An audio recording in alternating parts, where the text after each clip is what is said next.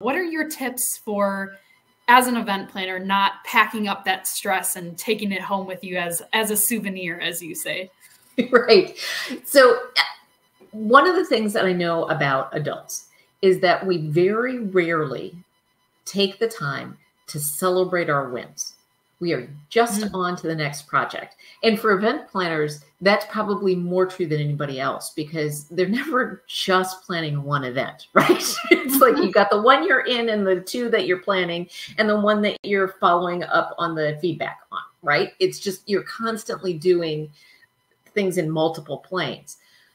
So it's very rare that we take the opportunity to really celebrate the end of something, completing something, getting that satisfaction for ourselves. That's a big way of letting go. Like, ooh, that's done.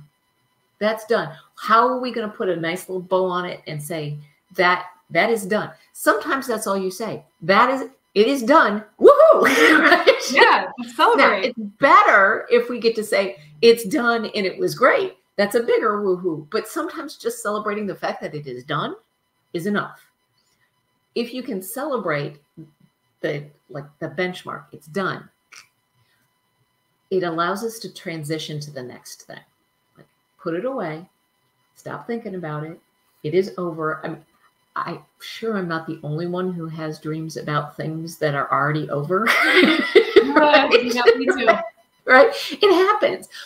But the more we put a bow on it and say it's done and put it away, the less we continue to sort of ruminate on what we could have done differently. And that's all part of events, right? We're going to think about, what we could have done differently, what we could have done better, what do we want to keep for next time? That is all part of it, but the celebration has to be part of it as well. And that's the biggest thing.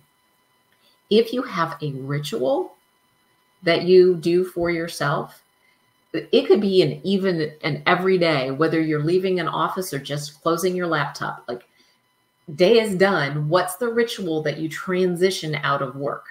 And there are some people who are saying, what do you mean transition out of work? Right?